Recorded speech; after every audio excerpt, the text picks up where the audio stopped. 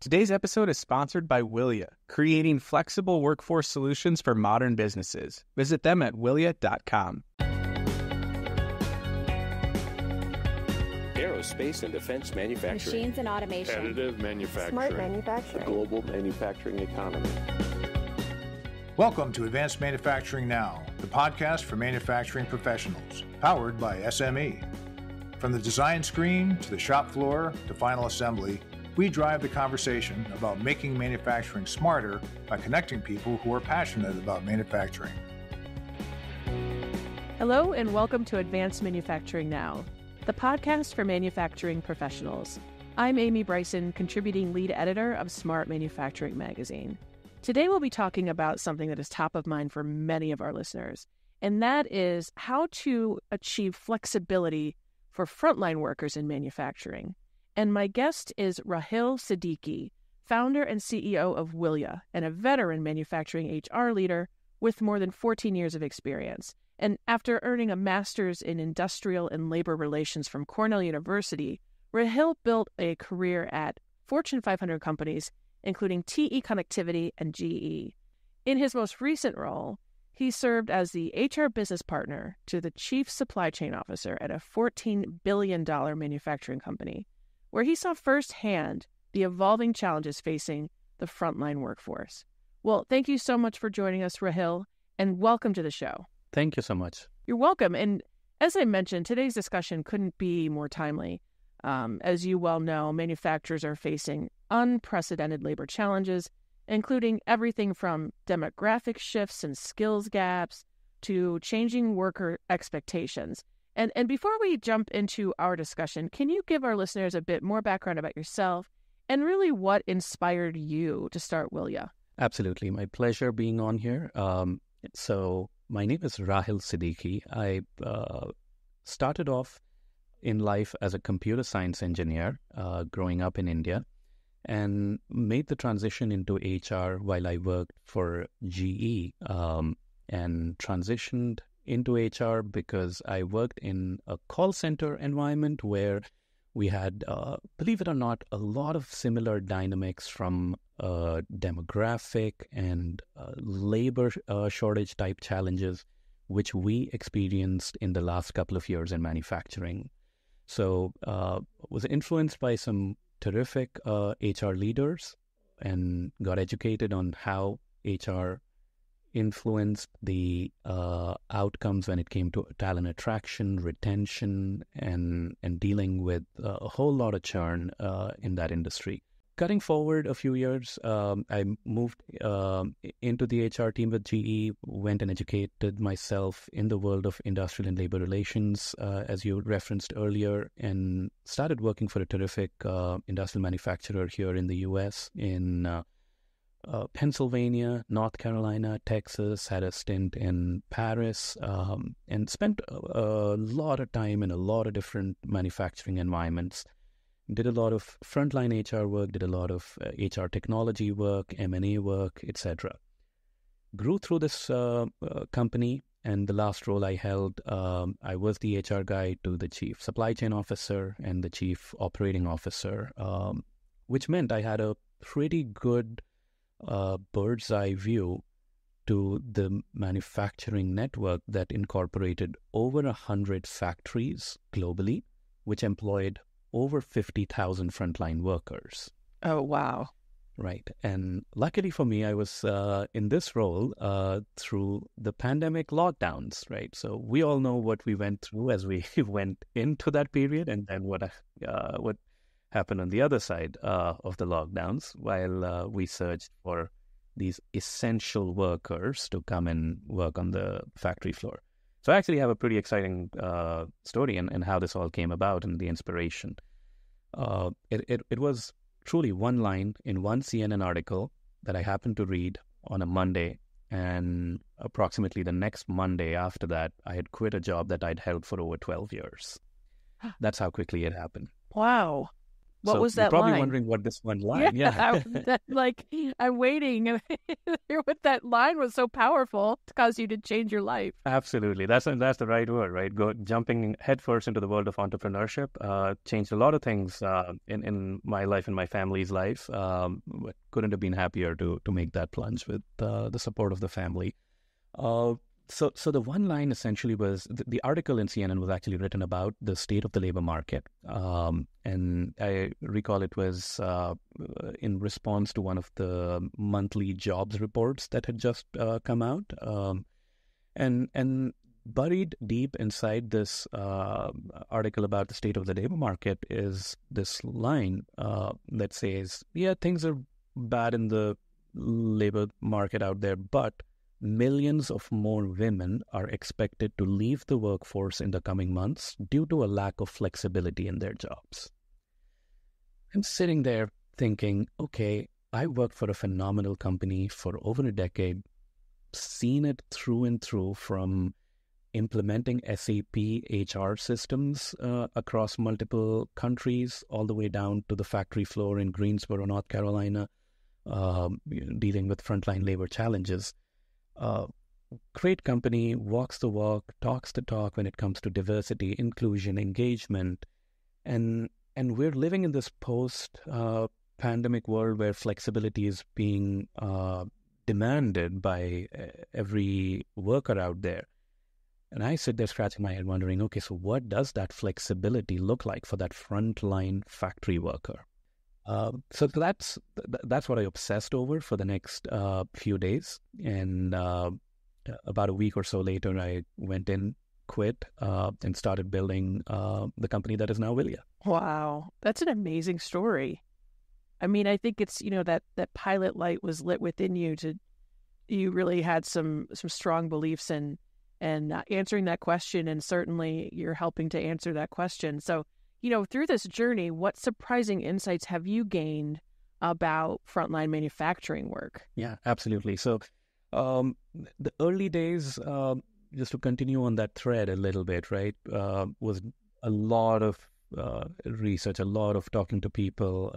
Obviously, I brought the industry knowledge and context with me after having spent, my professional career in that space. But the whole premise and the thesis here was that women need more flexibility to show up and do frontline work. So to your point, maybe I'll say two sort of surprising things that I discovered in those early days. One, the gig economy. Let's address that for a moment. I live in Middle America, right? So at this point in time in this narrative, I'm in Mechanicsburg, Pennsylvania. It's the early days coming out of the pandemic life, and right prior to then, if you talked about Uber or Lyft drivers in Middle America, that wasn't really a thing, right? It's you either had your own car or you were taking the bus. You're really not taking a whole lot of Uber rides anywhere here. But it turns out people like me living in Middle America through the COVID lockdowns became used to ordering their lunches and dinners and groceries home. So one of these inadvertent consequences of that lockdown period was this hastening of the gig economy in Middle America, not in the coasts, not in those big cities, but in those smaller towns. And one of the points of surprise for me was, as I was researching this, there was a wait list of people who wanted to drive for DoorDash. And this is exactly the same time when factories and warehouses and distribution centers were struggling to attract even those 3, 5, 10 people to come in and, join their workforce. So that was a big insight there. And then on the opposite end of that early insights into this space was as we started making progress, getting our product in the hands of the frontline supervisors in the industrial supply chain, we knew it would unlock a net new talent pool of people who want to work flexible hours. that was known. So we were not surprised by the fact that there were 3 to 10 times more people who wanted to work truly flexible hours. Now, what did come as a surprise was sometimes the demographic makeup of the folks who showed up. So just to paint a certain stereotype here, we started running into middle-aged white men who showed up over and over for looking for such flexible frontline work. And we sat there wondering why. So we decided to go talk to them. And we spoke to a bunch of people, and it turns out, lo and behold, these are people who may have a full-time job somewhere, but are looking to take on a little bit more, right? And they may not be looking for another entire second full-time job, but they are looking to pick up hours here and there as it makes sense to them, because make up a reason. I'm expecting that second baby. I'm expecting to buy that boat next year. I'm expecting to buy that home next year, and so on and so forth. So, and that's where it all came together, that yes, the gig economy is a secular trend. Yes, there is some latent labor capacity in our systems, but there is that persona of that manly men of middle America who will never go and deliver your burrito for lunch in their Ford 150. But ask them to move that 50-pound box on the factory floor. They're absolutely game for it. So some interesting early insights there for you. Yeah, that is interesting. And as we were heading into today's discussion, I was giving it some thought. And we do see flexibility everywhere. Well, this notion of flexibility as a reality. You mentioned the Uber example. In through the pandemic, even office jobs where people were given an opportunity to work from home. But for frontline workers, that's just simply not really possible. So what else do we mean when we say what flexibility means to workers when we're talking specifically about frontline workers? That's a great question, right? So we've referenced a little bit of this. We've started scratching at the surface. So how do we define flexibility for frontline workers? And so we obviously spend a lot of time thinking about that question, and we formed a thesis here. And I'll frame it as the ability for frontline workers to determine 3 things: when I work, how much I work, and what do I work on, right? So I'll say that again: when I work, how much I work, and what do I work on.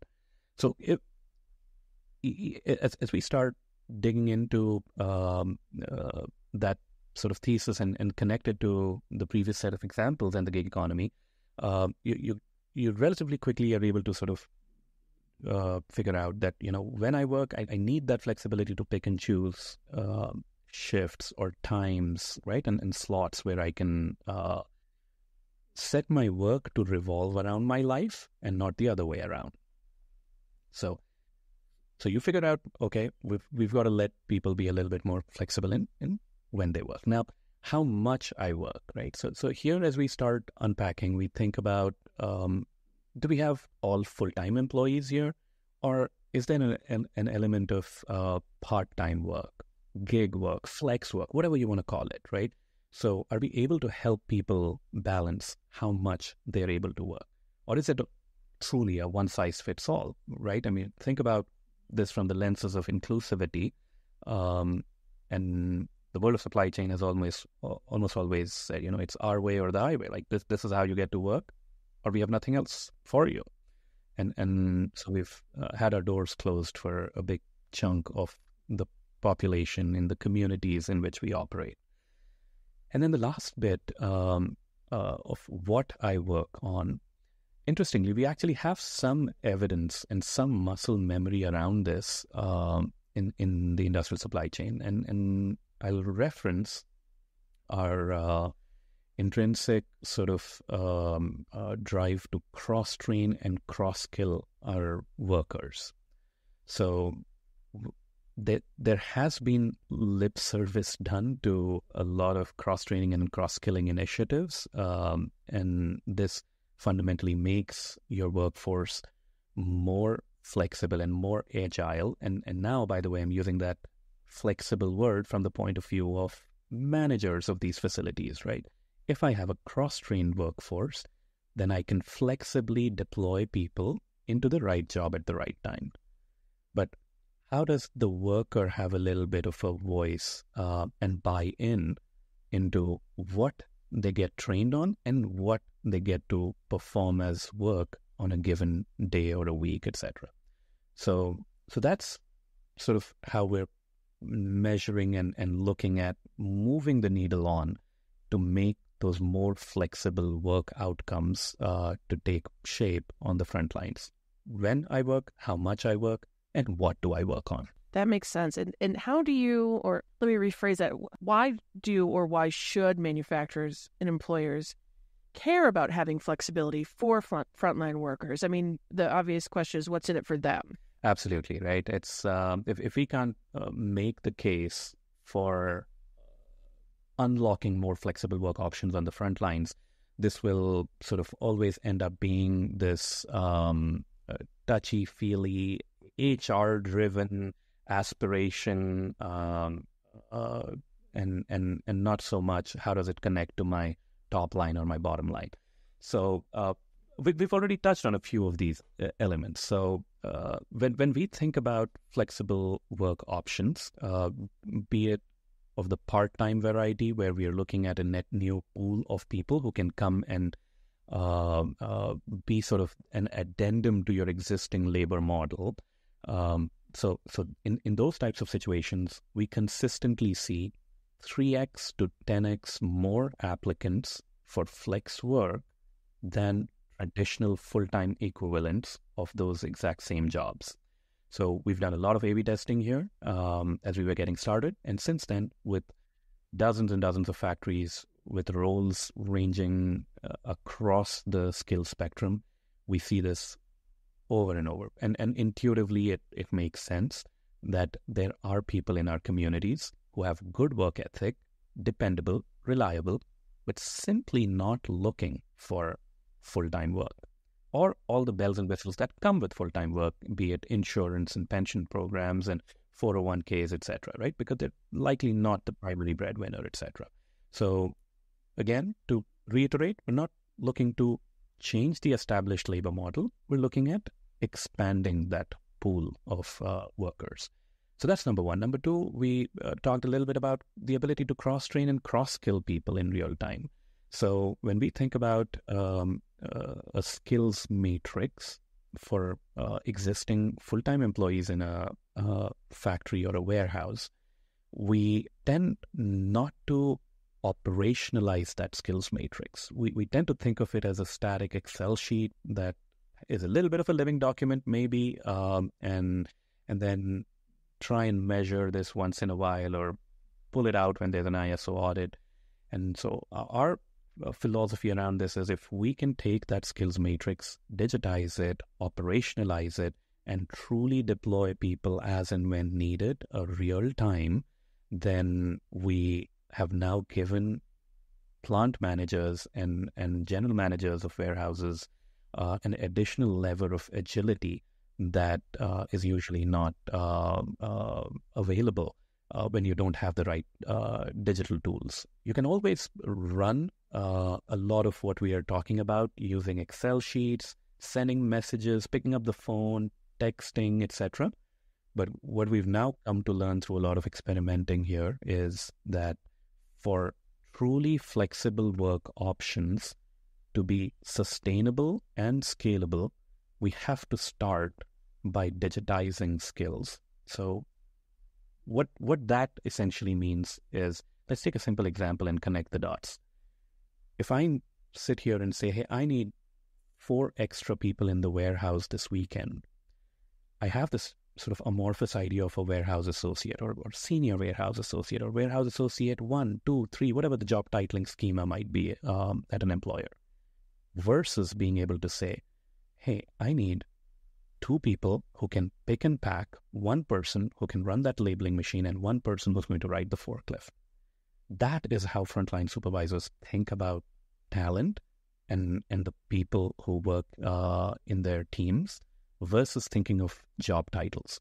So that's sort of the granular skills-first approach to flexibility that we evangelize. Yeah, that makes a lot of sense. Can you Can you give our listeners just a bit of context around how this is being received by both employees and employers? Do you have, specific examples or stories to share? Absolutely. There's some, as you can imagine, on the employee side of the house, there's so many heart-wrenching stories of first-time moms in some cases primary caretakers, or recent retirees who come right back into the workforce because they were forced to leave because there was nothing that worked for their life circumstance. And we get absolutely heartening stories of these folks coming back into the world of the employed, but at the point in life where they are, this is all that they are looking for, right? Part-time, flexible work options. Now, when we switch over to the employer side of the house, we see a lot of good response around, hey, we were never able to use that skills matrix the right way in the past. So we're super happy to actually take this and better deploy existing full-time people. I'll use a very simple example. We did a back of the napkin type of math with one of our customers.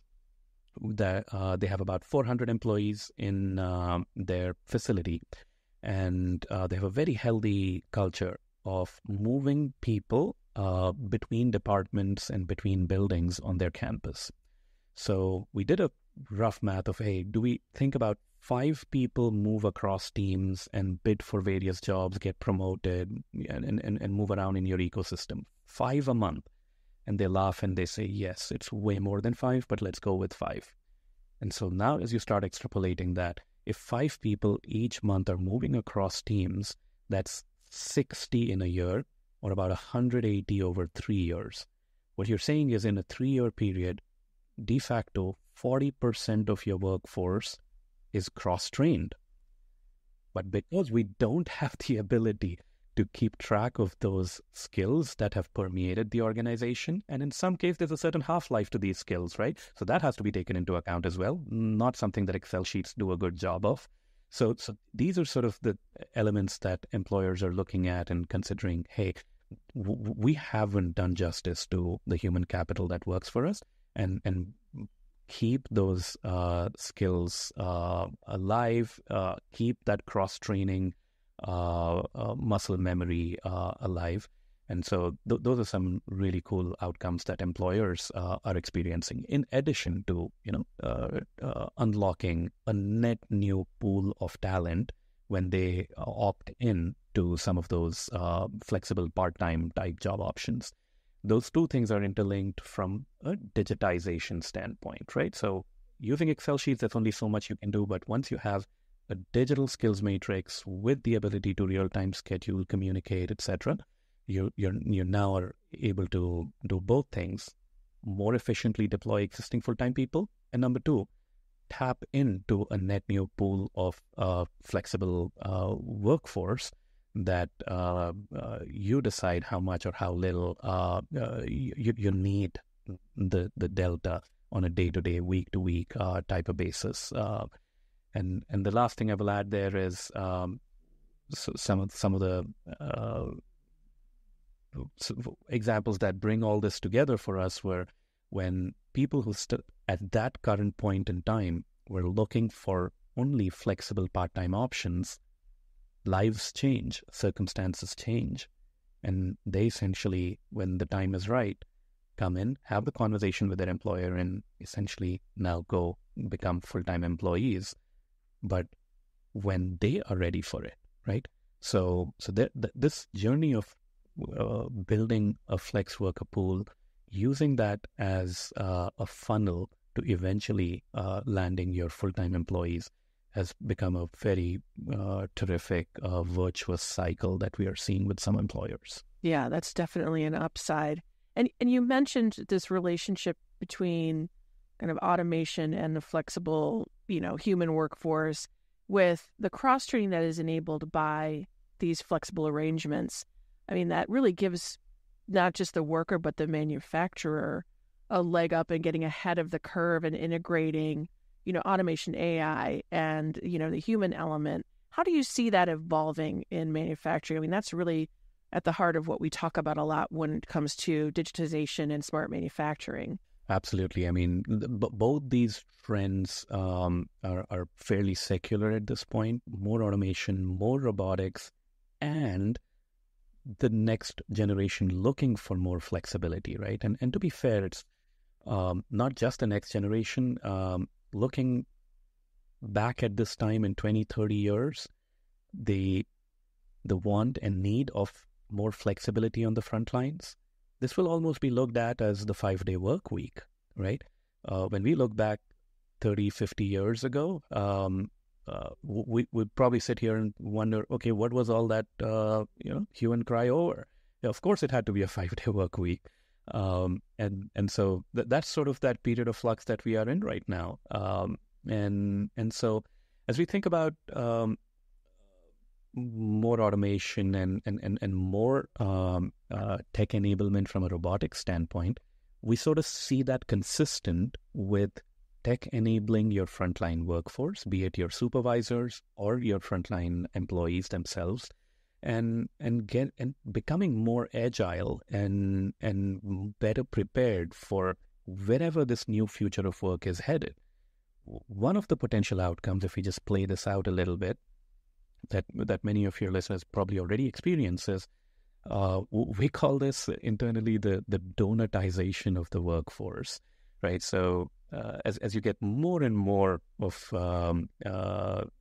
robotics and automation showing up in these factories, of course you need more people who actually understand how to troubleshoot it and maintain it and be those robotic techs. And that's going to take a lot of skilled trade type re-education.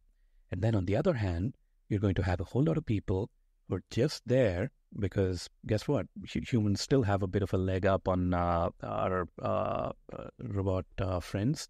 And so not a whole lot of work to be done on their part, but be that adult in the room while the robots do their thing, right? So you end up having sort of this bifurcation in terms of the skills base.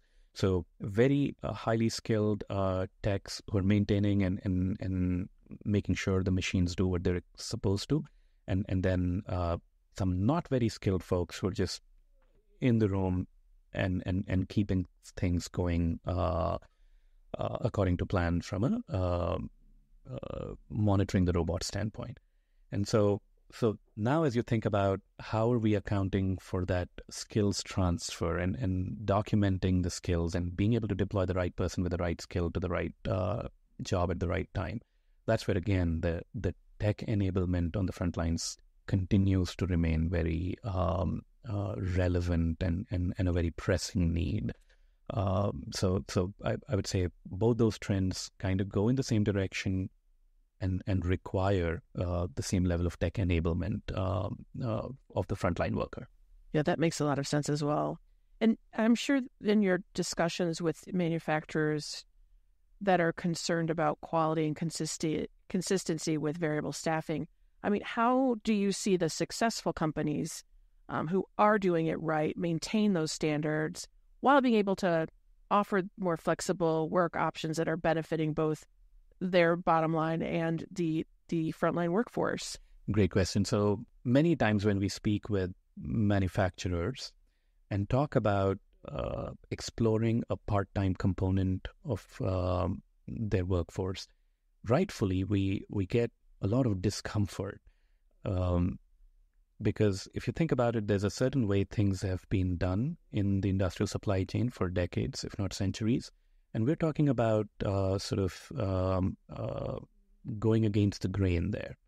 So my advice there would be start small, see what works, and every factory is different, right? If you've spent any time in the world of manufacturing, you know there's no two same factories. So there's a lot of things from your SNOP profile to your sort of skills makeup, your demographic makeup of the factory, leadership drive, etc. Each of these unique characteristics will lead to slightly different preferences. But what you cannot afford to do is continue with business as usual.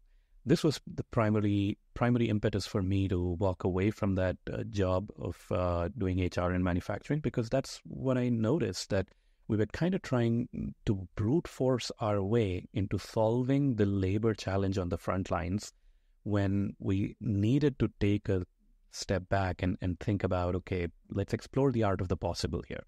And so my advice there would be start small, explore what works, and then expand on things that make sense to you.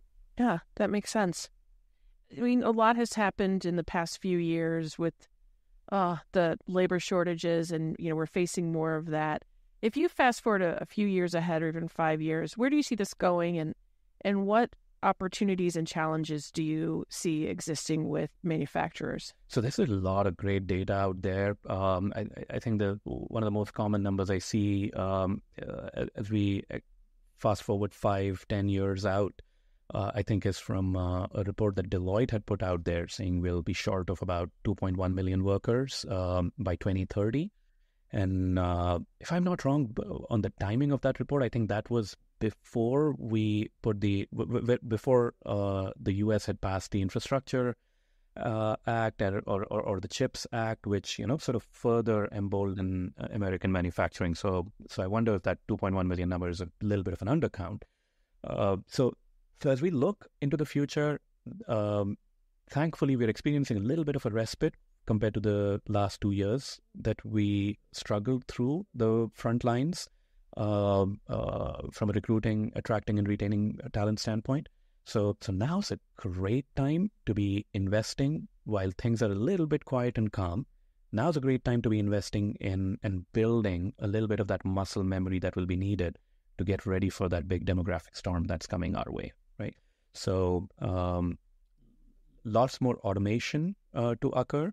But given the nature of the supply chain and depending on the type of high mix, low volume types of factories that may be out there, this would be a terrific time to sort of expand our horizons and see what else is possible from being more inclusive of the communities in which we work.